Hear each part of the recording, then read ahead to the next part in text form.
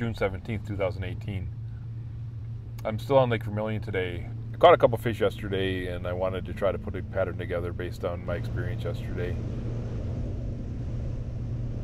It didn't go quite as planned. I wasn't seeing the same fish that I was the day before.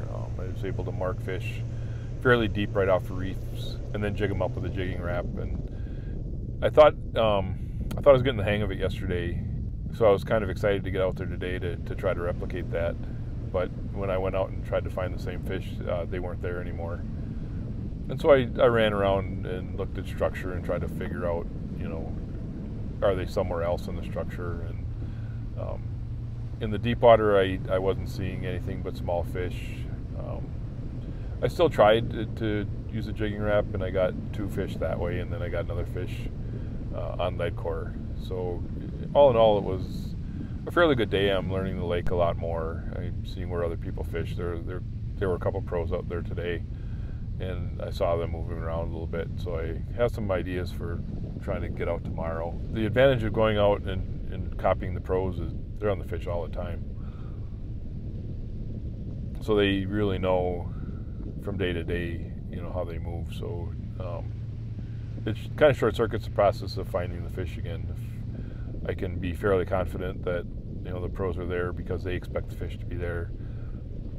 When I look for fish, I'll look even harder. And if I'm not finding the fish, I can put some extra time in and really learn maybe something new about how to find the fish.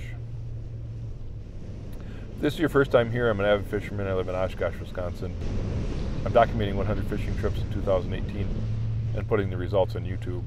Hit the subscribe button to follow along. Most of the trips are in Lake Winnebago and Green Bay, but I'm spending the month of September in northern Minnesota. I fish Lake of the Woods and Lake Vermilion. If you have any questions or feedback, leave them in the comment section.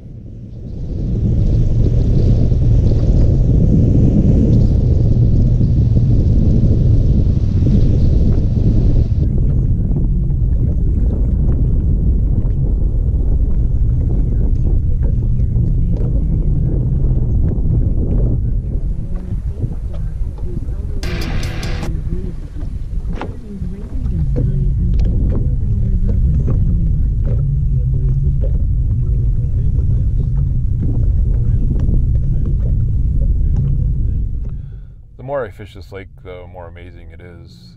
I'm not sure what the dimensions are, but it's just a sprawling piece of water. A lot of interconnected islands and reefs that come up to the surface. There's buoy markers all over the place, hazard markers all over the place, drawing your attention to a reef that comes almost to the surface.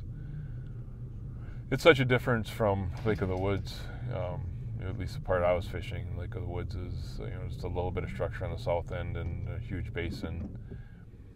The Canadian side has a lot more structure, but the part, the American side that I was fishing was basically just lead core and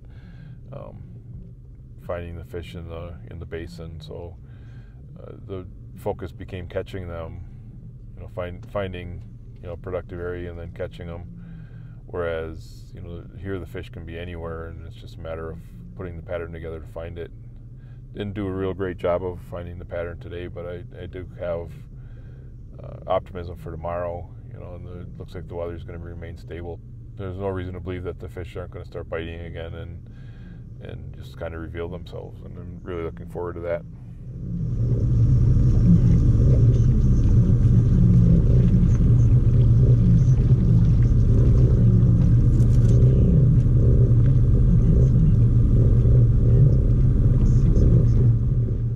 Today was trip 83 out of 100 of my effort to be a better fisherman. No countable walleyes today, just 3 little ones. So that leaves a total at 137 for the year. With this information, let's get out and fish.